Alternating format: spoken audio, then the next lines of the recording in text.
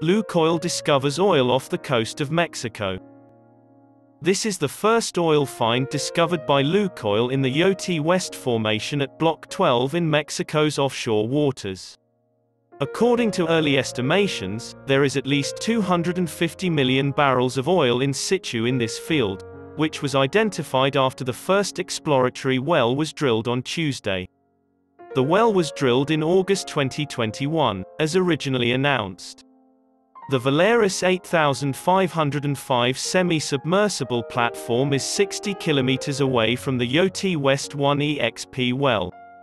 In upper Miocene layers, the well found an oil-saturated sand reservoir with good permeability and a depth of roughly 25 meters. A drilling-based evaluation strategy will be devised for the Yoti West field.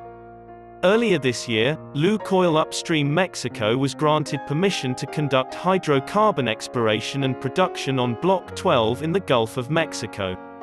In all, the block covers an area of 521 square miles.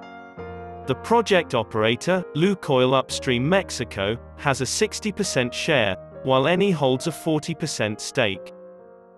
Block 10 offshore Mexico, where Lukoil holds a 20% stake and Eni is the operator, has already seen 2 successful exploration wells completed.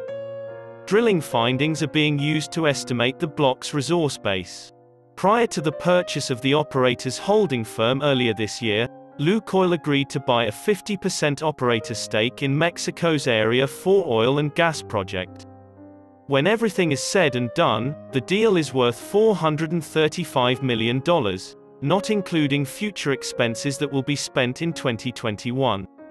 It involves the development of 2 blocks, totaling 58 square kilometers, situated 42 nautical miles off the coast of Mexico in the Gulf of Mexico. The blocks have a 30 to 45 meter depth of water.